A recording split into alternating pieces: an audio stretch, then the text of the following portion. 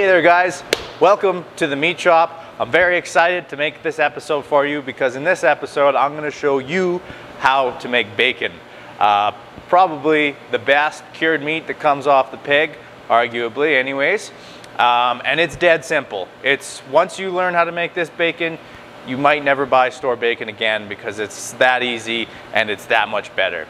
It's a dry cured bacon and we're going to get right into it right away. So if you guys like this video, give it a thumbs up and subscribe for more videos like this. Thanks. Okay, here we go guys on how to make bacon.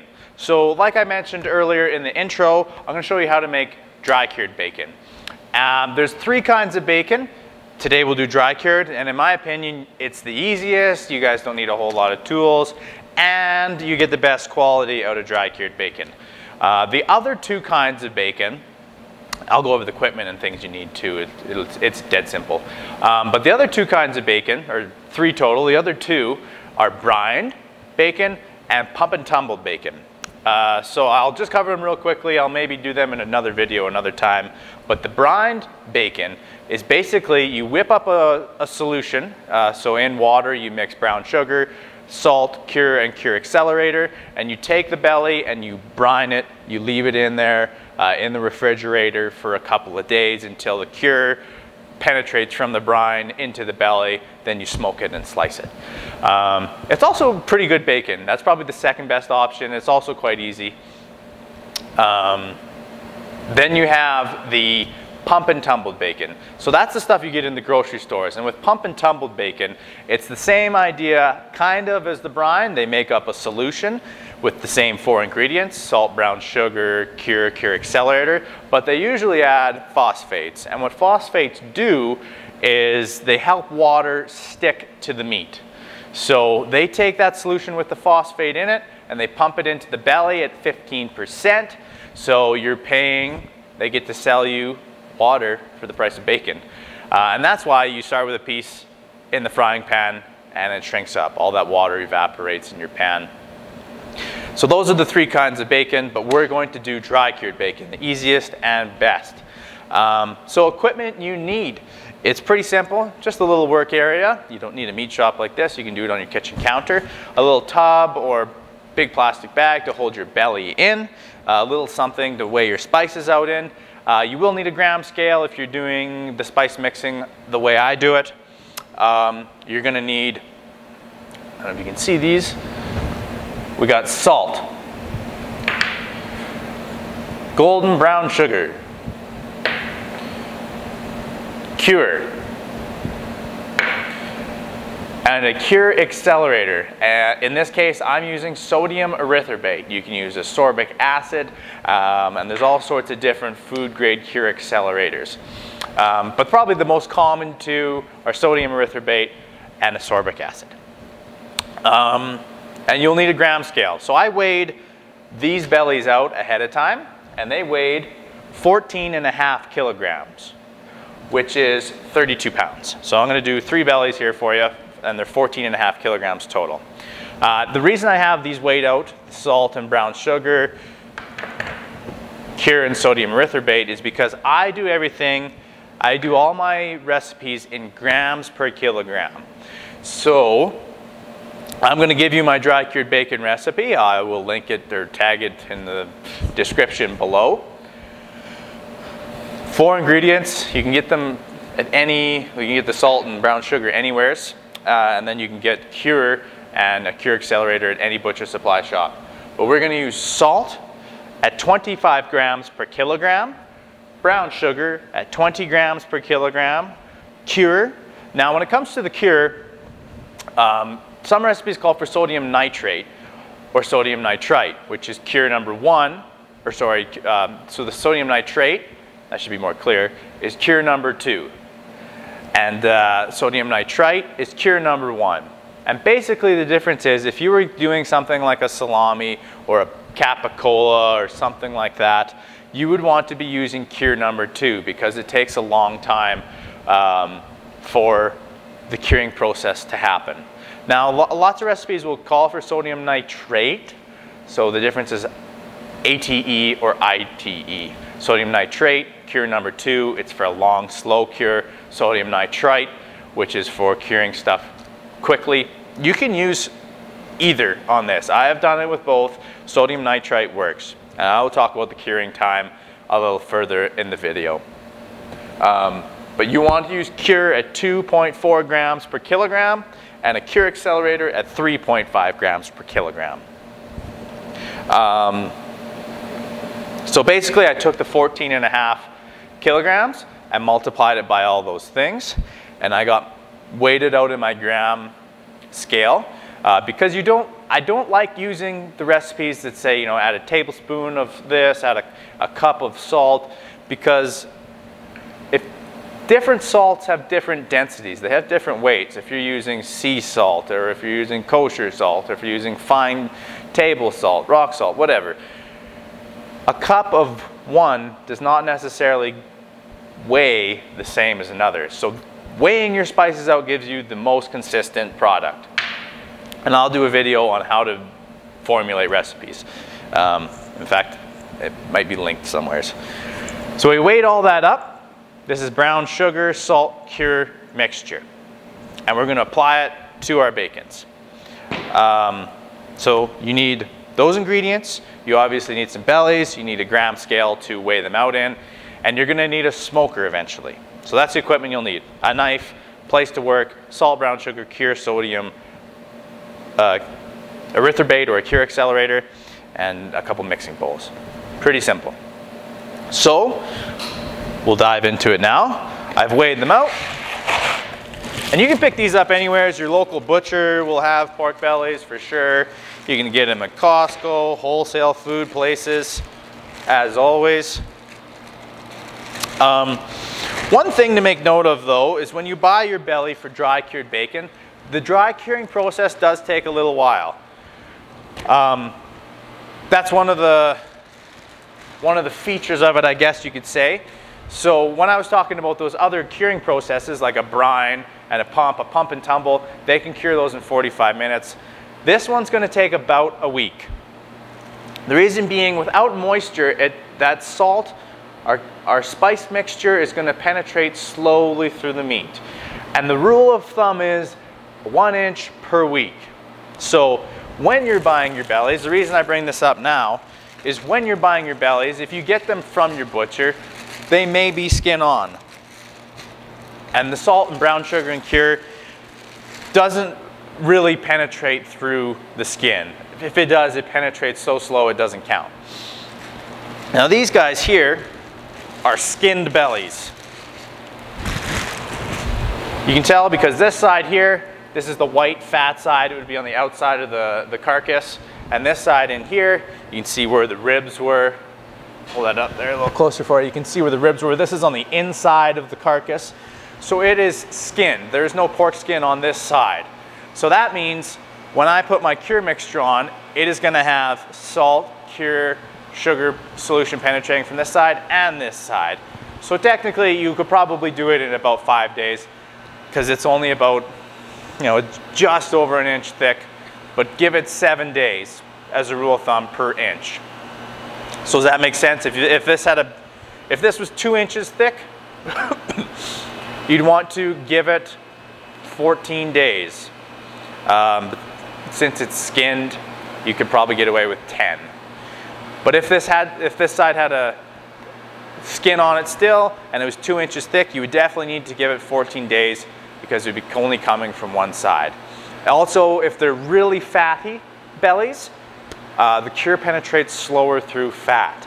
So you maybe want to just assess your belly, and there's no harm really giving it a couple extra days. You usually can get away with 7 if they're skinned and they're not overly fatty. If they're a little bit fatty, give them 10. You're going to store them in your refrigerator the whole time. So you shouldn't have too much bacteria growth. You shouldn't run into spoilage problems. Get these guys unwrapped. These guys are just wrapped. Lots of times they come cryovac. These guys are cold. Cold is good. Cold meat is good. So this process here, guys, is really simple. Like I said, I took my recipe, excuse me, 25 grams of salt, 20 grams of brown sugar, 2.4 grams of cure, and today I'm using cure number 1, sodium nitrite. and 3.5 grams of sodium erythorbate. And to expand on that cure number 1 versus cure number 2 just a little bit more, basically the difference between sodium nitrate and nitrite is sodium nitrate is just kind of one step further down the chemical reaction process to cured meats. So it goes basically, sodium nitrate reacts with the bacteria and things in the meat, the hemoglobin and myoglobin, and then it creates the little bit of acidity that's naturally in meat. It creates nitrite. So sodium nitrate will create nitrite. Sodium nitrite forms nitric oxide, which reacts with the myoglobin in the meat, and it forms nitrosymoglobins. So that's what pink cured meat is. Not really relevant to the home butcher, but that's basically what it is. Nitrate's just one step further away, so you can get away with sodium nitrite. Don't get too hung up on the cure. Cure number 1 or cure number 2. Preg powder number 1, preg powder number 2. It will work. So we weigh that out using that recipe. We got it here. And all you do is you want to make sure you use this whole thing up on these bellies. You guys can't see that one. Got 3 bellies here. And this recipe I have tuned in relatively well. It's pretty well received. It's not too salty. It's not too sugary. And you basically want to make sure you use all this up. One reason being you want to make sure you use all this up is because the USDA and the CFIA only want you to have 120 parts per million of cure in your bacon, because you fry it and supposedly it causes carcinogens when you fry sodium nitrites cures, supposedly. So this will give you that number. For homemaking, it doesn't matter. If you actually are running a butcher store, they will come in and check your formulas, and this one will keep you safe. So basically, yeah, you just, dead simple, big handfuls, spread it on, nice and even. You can pat the bellies down a little bit if they're really wet, if they got a lot of the myoglobin and blood and stuff in it from the vacuum package bag. These guys aren't bad, so you don't have to pat them down. But also that little bit of moisture doesn't hurt, because it helps the salt and sugar and cure penetrate into the belly. You don't want to miss the sides here. See that? Oh yeah. So you want to get the sides.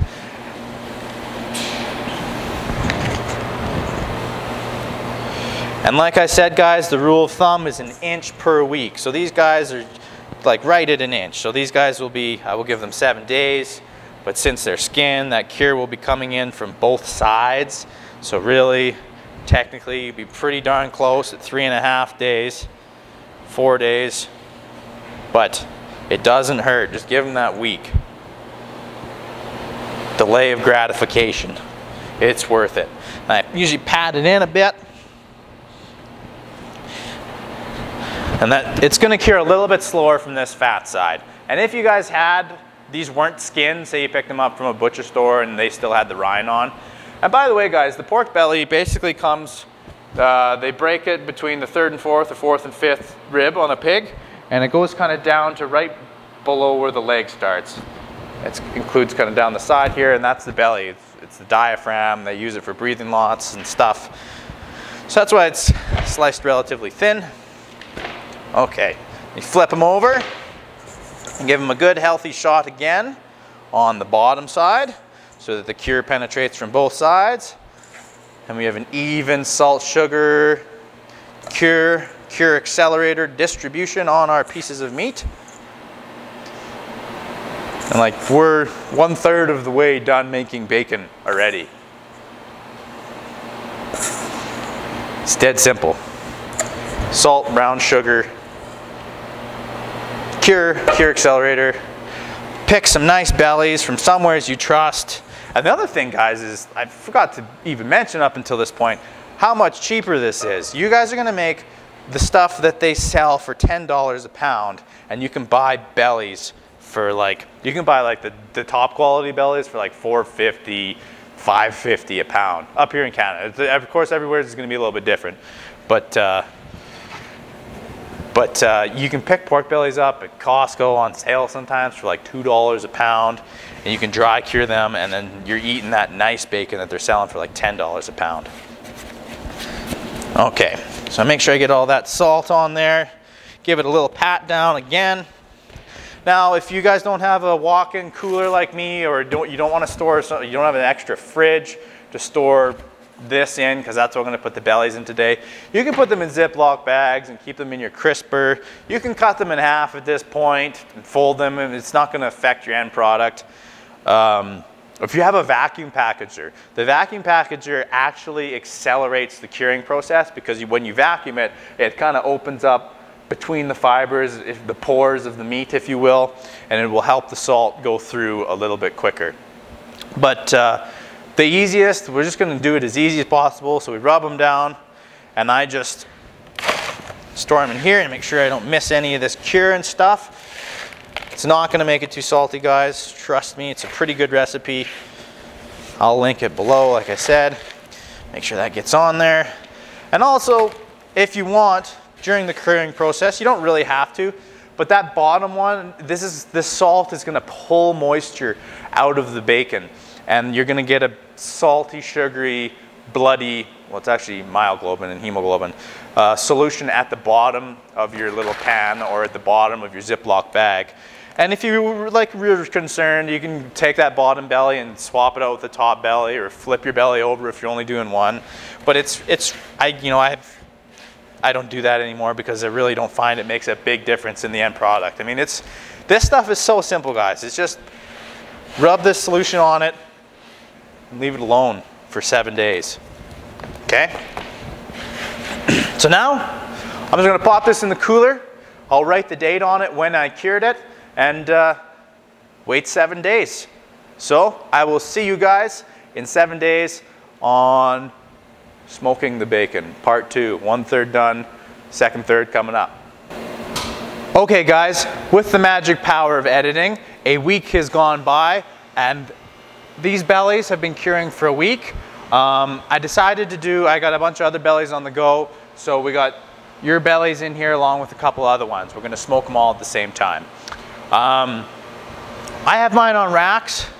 You can do yours on sticks. They have such things as bacon hooks. So it's basically a hook. I don't have one to show you, unfortunately, but it's kind of like a meat hook like this, except there's multiple, I focus on the meat hook. There's multiple hooks. And you basically push them into the belly, and then you hang them, and air circulates all around them. The pro to that is you kind of get more air circulation around it, and it dries out quicker for doing big batches. But if you're doing this at home, you're probably only going to be doing like 1 to 3 to maybe 5 bellies at a time anyways. So a rack like this isn't going to affect your end product. The key is, well, we'll go over the smoking steps. But before we get to that, when you pulled it out, I have one left here.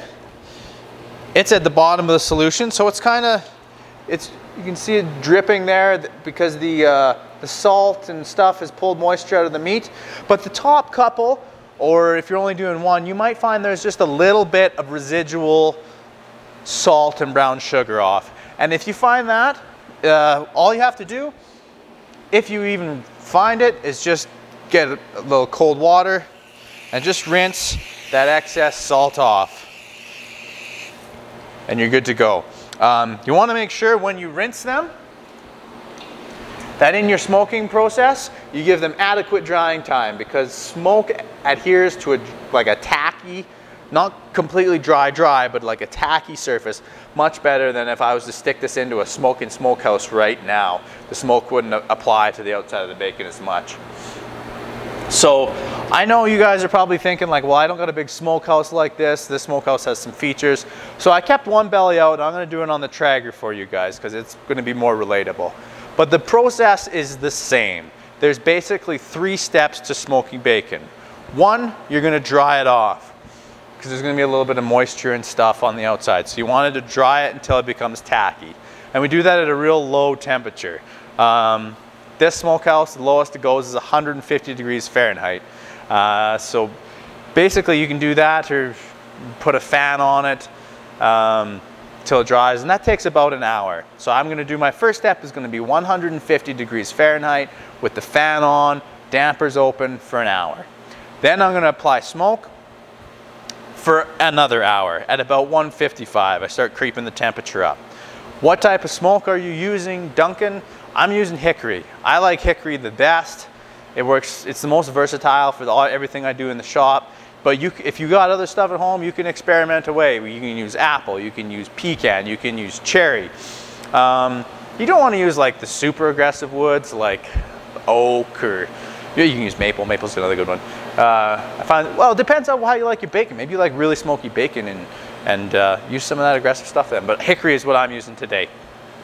So step 1, dry 150 for an hour. Step 2, smoke. I usually smoke, the smoking process takes about an hour and a half. Once my pan's empty there, I got a little smoke pan in the bottom. So it's about an hour and a half of hickory. And then I probe them. This has a little, my smokehouse has a little attached probe. If not, you're gonna wanna have a thermometer. And I think I forgot that in the things you'll need list. So you'll need a thermometer. And you'll probe the largest belly in the thickest part, because you want to bring it up to 135 internal temperature. And I'm usually doing that at 175 to 180, because you don't want to smoke bacon hot, like 200. You're going to start rendering some of the fat out, and you're going to have grease pile up in the bottom of your smokehouse. You want to keep that in the bacon. That's flavor.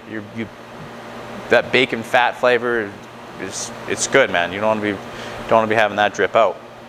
So you take your probe, insert into the thickest belly at the thickest point until it hits an internal temperature of 135. 135 activates that sodium nitrate, that nitrosymoglobins that occur during the curing process over the last week. And it kills parasites. It's going to get rid of, I believe 135 is the number that gets rid of trichinosis if you have an outdoor pig. So we will start that process now. Thickest belly, thickest part. And if you have a big smokehouse like this, you want to pick the cool spot. My smokehouse cool spot's off to this side. Minor detail if you're doing 3 or 4 bellies at home. So dry about an hour till it's tacky on the outside. Then smoke. I smoke mine for about an hour and a half, 2 hours with hickory at about 155. Then the final step is cook. We cook to an internal temperature of 135 at about 175 to 180 degrees Fahrenheit, because we don't want to render the fat out. And I'll show you guys what each one of those steps look like on the Traeger, because it'll probably be more relatable for what you're doing at home. Okay guys, one last little treat for you here before I go to the Traeger and show you how to do it there. So this is one of the bellies that's been in the fridge for 7 days. I should have mentioned the temperature range. You want to store them between 0 degrees Celsius and 5 degrees Celsius, 32 degrees Fahrenheit and 40 degrees Fahrenheit for 7 days. So he's been in there 7 days. We're about to take him to the Traeger, and this is something you guys can do to your bellies. It's really kind of cool. So this is just going to be a dry cured bacon in the end. Simple, nothing to it. But what you can do is, I'm going to cut this guy in half because it's not going to affect my end product. I'm going to show you guys the 2 different products in the end. But if you want to, you can flavor your bacons. You don't want to be adding any salt to it though at this point, because it's got enough salt in it. So I have, can you see that? Black pepper. This is I'm going to make a peppered bacon. So you basically just sprinkle it over your bacon. When I make peppered bacon, I use kind of a little bit coarser crack. You don't want like a real fine mesh, otherwise it's just kind of hot. Down, other side. Nice, good, even coat. And that's how easy it is to make peppered bacon. So we got dry cured bacon, and then you just add pepper to it right before you smoke. Not during the curing process. Not during the curing process, just before you smoke. There you go. Now we got peppered bacon and dry cured bacon. Now I'm going to throw these on the Traeger. Okay there guys, if you're doing this at home, this might be something that you're more used to using, Maybe it's a Bradley little chamber smoker, but the idea is still going to be the same. The first step's going to be kind of a lower temperature dry, then you're going to do a smoke, and then you do a cook. I just realized my Traeger only goes down to 165, so if you're using a Traeger, do it at 165, but if you can, do it like a little bit lower than that, 150 for the drying step. And then I'm not too worried about it though, because it's going to take a while for it to come up temperature, and you can pat your bellies dry before you get them loaded, so that smoke adheres to them. So I'll just fire it up. I got my bellies patted off, and I'll pop them in here, and I'll come check on them after about 2 hours. You don't need to mist them or anything like that. You're not making pork belly burnt ends. We're making bacon, so pop them in and come check on them in 2 hours. Okay guys, so 2 hours has gone by. The Traeger is rolling smoke. I'm not sure if you can see it smoking there. I got it set at 165, which was as low as it could go.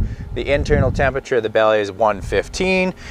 We're gonna shoot for 135 in the end, but it's been 2 hours. I'm just gonna look at them here, and if you can avoid opening the lid too much, that's good, but we'll just have a quick look at them here. So the color's starting to come on them. Looks really good. There's the peppered guy. And I'm going to bump the temperature up, and they should get a little bit of that darker smoked color, a little more brown hickory looking. So I'm just going to close them back up. So that was our first two stages, dry and then smoke. Now we're just going to bring it up to, oh, that went up quick, to 180. It's because it seems to be about 5 degrees behind. So now I'm going to cook it at 180 till that internal temperature hits 135. And we'll go check on the ones in the smokehouse in the meat shop too. Okay there guys, I'm back in the meat shop. We just checked the Traeger one, and it's the same process. These have been in for 2 hours. We're just starting the smoke. I don't usually open this one. I know how the process works with this one quite well, so I don't have to check on it. But I'll open it up and show it for you guys.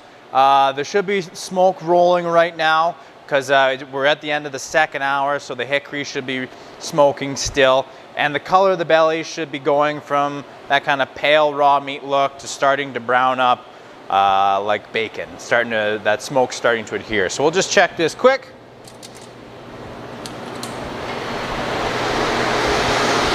Whew, I don't know if you guys are gonna be able to see that. I'll bring it in a little closer for you. Ugh, getting smoked out, but see, they're starting to take on that little bit of hickory or smoke is starting to get on these guys here too. So now we're just going to bump it up. Getting smoked out here, guys. We're just going to bump it up to about 180 until we get that internal temperature of 135. Okay guys, update, it is done. It's at 137, so it's 2 degrees over 135, which isn't a big deal. Even if you guys get it up to 140, it's not a big deal. So we'll just open these up and have a look at them. Yeah, that's a nice dark smoky color. There's our peppered one. Probes in the deepest part of the biggest bacon. So now I'm just gonna pull these off, guys, and put them on a clean, or in a clean tote in the cooler overnight, and we'll slice them tomorrow. Stay tuned for that. All right guys, my smokehouse alarm just went off. So here's the bellies from the smokehouse that got the same steps. They dried at 150 for about an hour, got smoked at 155 for about, let's see if I get that to focus. Got smoked at about 155 for about an hour and a half. I cranked them up to 180, and they got that nice, yeah, went from that kind of pale to mahogany color, same as the ones that come off the Traeger, same process, so it doesn't really matter what you're using. Process is the same. Now, same as the Traeger bacon, I will take this, pop it in the cooler to cool down overnight, and we will slice it for step 3 of 3 tomorrow. All right, we are at the third and final step. I have the bacons that I pulled off the Traeger yesterday that we smoked, cooled them down in the fridge overnight. One thing I should have mentioned is you don't want to stack these on top of one another when you're cooling them, because the space that isn't going to get the air circulation is going to have a bit of discoloration on it. Like you don't want to stack them on one another like that, because the middle part won't cool down in time. But you see here we got that nice mahogany color on them from yesterday. Got a good smoke on them. That nice dark tan color, mahogany. And today all you got to do, easy enough, is you just need a cutting board. Here's our peppered bacon from yesterday. Is slice them and package them. If you have a meat slicer, it's way easier. You're gonna get a way more consistent product. I have one in the back there, but we'll cut these by hand. And these knives make it a lot easier, a bigger knife, but you can get away with these. And all you want to do is just cut it into whatever size bacon you like. If you like a thick cut, cut it a little thicker. Well, let's do a couple slices off this peppered one to show you guys what kind of product we have made. All right. Oh, there it is, guys. The dry cured bacon. One thing when you're slicing into this you want to look for is you want to make sure that it is pink all the way through. If you have little gray spots or green spots they call them, that means you didn't give your your bacon quite enough time to cure. It probably needed 1 or 2 more days. But it's not going to kill you. It's not a big deal. Just fry your bacon. So we cooked this to 135 yesterday. So that means this is only a partially cooked product. So you can't eat this raw. Well, you can, I guess, if you want, but it should be cooked. So this is something you fry in the frying pan or what have you now with your eggs and pancakes or however you guys eat your bacon. But yeah, all that we do now is just slice however thick you want your bacon. And it looks like we give it enough time. There's no gray spots in this. So salt, brown sugar, cure sodium erythorbate, 7 days, did the trick. So I'll slice this stuff all up here, guys.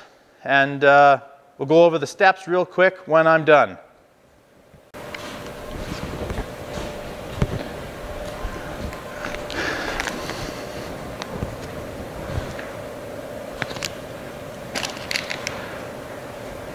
All right, so here we go. The final product. Here's all our sliced bacon. Slice it up for you guys. These are in piles here. And this is all the bacon off one belly.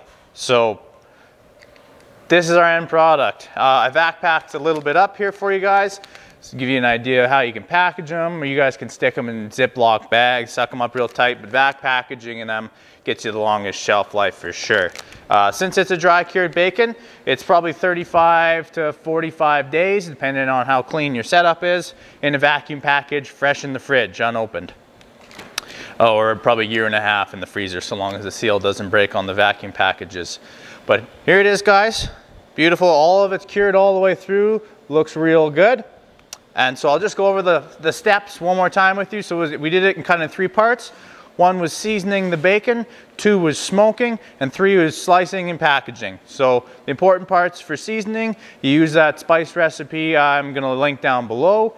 You give it 1 inch per week when we're doing a dry rub, because we're not adding any moisture. In fact, we probably would have sucked a little bit of moisture out of these. I'm not sure if I made point of this in part 1, but you're not going to find it's not going to shrink very much compared to the store bacon, because we pulled some moisture out with that dry cure. That salt solution pulled it out of the meat.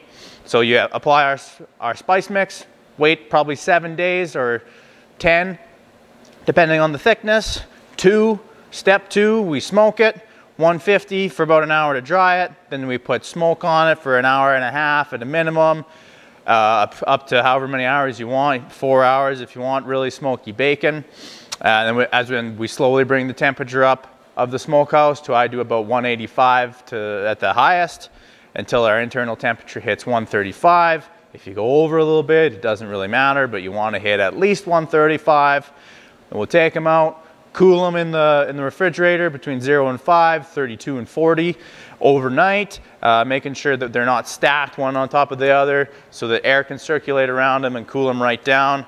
It helps keep that nice color, that smoky mahogany tan color on the outside. Then we slice, package, and enjoy. You guys don't need me to tell you how to cook bacon, I'm sure. So hopefully you guys like this video. I'm going to share the information down below. Give it a thumbs up, subscribe, share with some friends or a Facebook page. Hope you guys enjoyed. I'm sure you'll enjoy the bacon. That's it for this one. Thanks again.